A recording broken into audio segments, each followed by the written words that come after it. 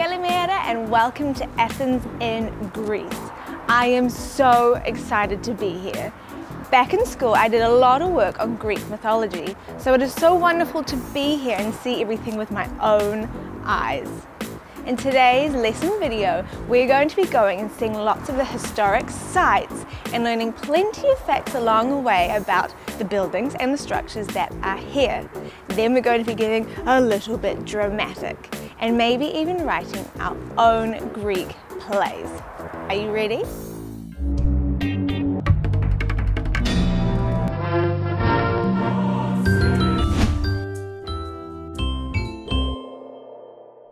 Athens is the capital of Greece and the heart of the country. When you walk around the city, you can see structures that have been here for over 2,400 years. And there's been evidence found of the ancient civilization from over 3,400 years ago. It is really not hard to think about what it would have been like back then. So let's have a look at the historical sites. The Acropolis. The Acropolis of Athens is an ancient fortified area on top of a big area of rock in the city of Athens. Inside the Acropolis are many important ancient buildings that can tell us a lot about the history of Greece. This area is called the Acropolis because it comes from a Greek word that means the highest point. There are other outcrops of rock that are similar to the Acropolis, but this one holds the most history. Some of the amazing ancient structures that can be found within the Acropolis are the Parthenon. This is a very old temple that was dedicated to the Greek goddess Athena. The building of this temple started 2,464 years ago. It is an extremely important building that means a large amount to the people of Greece and others around the world. The sculptures that were inside it show some of the best Greek art that can be found. These sculptures are now housed in the British Museum in London. The Temple of Athena Nike. The Temple of Athena Nike is a temple inside the Acropolis. In Greek, Nike means victory. So, Athena was the goddess of victory in war. They prayed and worshipped her to help them in the Peloponnesian War where they fought against the Spartans. It makes sense that they made a temple for her. The Propylaea. This remarkable piece of architecture is a monumental gate that is an entranceway for the Acropolis. Other places around the world have taken inspiration from this gate when making archways for their own cities. If you have ever heard anything about Greek mythology, you've probably heard of the name Zeus. In fact, we talked a little bit about him in our Olympics lesson video. He is a pretty big deal. He was the god of the sky and thunder, the king of the gods that ruled from the top of Mount Olympus. Temple of Olympic Zeus. I visited the Temple of Olympic Zeus, which is a monument that was made and dedicated to Zeus. The original builders had high hopes of creating the most spectacular structure known to mankind, but it took over 600 years to be completed. It didn't stand for very long. After a century, which is 100 years, it was torn down in an invasion. Even though 100 years is a long time, it is not very long compared to the other structures that have lasted for thousands of years.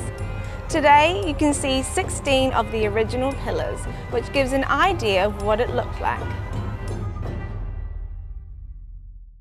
When I visit new places, I love to see the historic sites and interesting things. But I also really love to do as the locals do, and especially eat as the locals eat. And a perfect place to do this in Athens is called the Plaka district. Plaka. Plaka is known as the historic area in Athens. It is found near the Acropolis and has been built on top of the ancient town of Athens. The area that this was in ancient times is where everyone's homes would have been. Because this area is so close to the Acropolis, it can be called the neighborhood of the gods. To me, it will also be known as the neighborhood of delicious food because everything I ate was delightful. The idea of going somewhere, sitting down and watching people as entertainment has actually been around for a very long time. In ancient Greek times, going to see a play was a very important thing to do. Greek theatres have been made in abundance, and you can find them in lots and lots of different countries. In fact, most of the theatres and stadiums that we have today have been based on the shape of the Greek theatres. It's so that everyone can see and everyone can hear what is happening. Theatre of Dionysus. I went to see the Theatre of Dionysus. I was amazed to think of how many different performances had happened here and of all the people who had sat in these seats. I did find out some information that was a little bit icky. The seats that are in the front row were always reserved for the richest viewers. There was something special about the seats. There is a hole, and that hole was used so that the rich people didn't have to get up to go to the bathroom. They could just stay in their seat. That may have been a normal situation back then, but I don't think that is very sanitary. Ew. Speaking of Greek theatres, I think it's time for you to do some drama. In Greek theatres, the performers would either be doing a comedy play or a tragedy play. A comedy would be something simple, a story about everyday life, and it would always have to make the audience laugh. Now, the tragedy would be a very serious story. Normally, the main character would be behaving badly, and then something would happen to teach them how to be a better person. For your warm-up activity, you are going to be getting into groups of 3. You will all be given the same lines. Firstly, I want you to read those lines as if it is a comedy. Then I want you to switch it up and read the exact same lines as if it is a tragedy. Have fun with that, and I'll see you soon.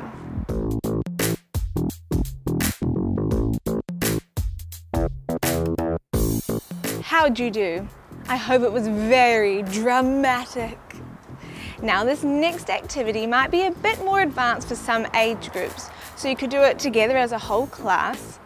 You are going to be writing a Greek play. My suggestion is to get into groups of 5. Choose whether you want to be doing a comedy or a tragedy. The rules are that the play has to be between 30 seconds and a minute, no less and no more. Your whole group must work together, everyone must be included, and remember to show confidence when you are performing. You can use the guidelines that are in the resources for this activity to make sure you can write the best play possible. Have an excellent time. I am actually on my way to get onto a ferry that is going to take me to a Greek island, and I'm going to be there for a few months. So you can stay tuned for lots of Greek-inspired lesson videos. Sign up to the mail list and you can follow the touring teacher on Facebook and Instagram. All the links are in the description. Adieu, and I'll see you next time. Thanks for watching! Why not continue learning by clicking on one of these lesson videos? And make sure to click that subscribe button. Happy travels!